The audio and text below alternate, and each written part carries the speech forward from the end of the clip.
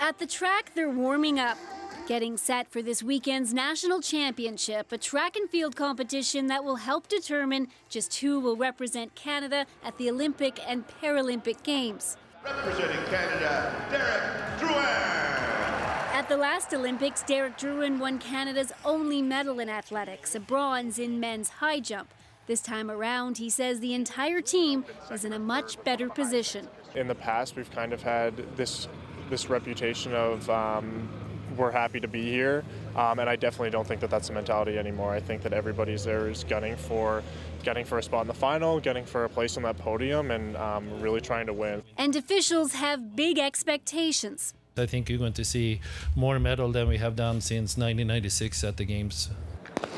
That was the year we won too. Donovan Bailey won gold in the 100 meters, and the men's team won the 4x100 meter relay.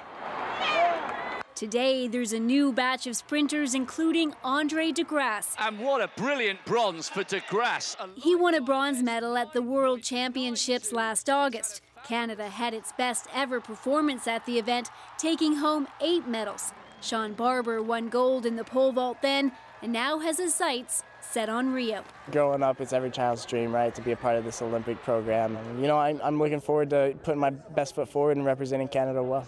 Melissa Bishop competed for Canada at the last Olympics, and since then she's continued to progress. Is she going to do it? Bishop is coming through, is she? Last year, she won silver at the Worlds in the 800 meters. It's even a bigger dream to be a 2-time Olympian, and hopefully have a really good result there would be really nice. But first, they'll be aiming for good results this weekend. The national championships wrap up on Sunday, and then on Monday, officials will announce which track and field athletes will be heading to Rio.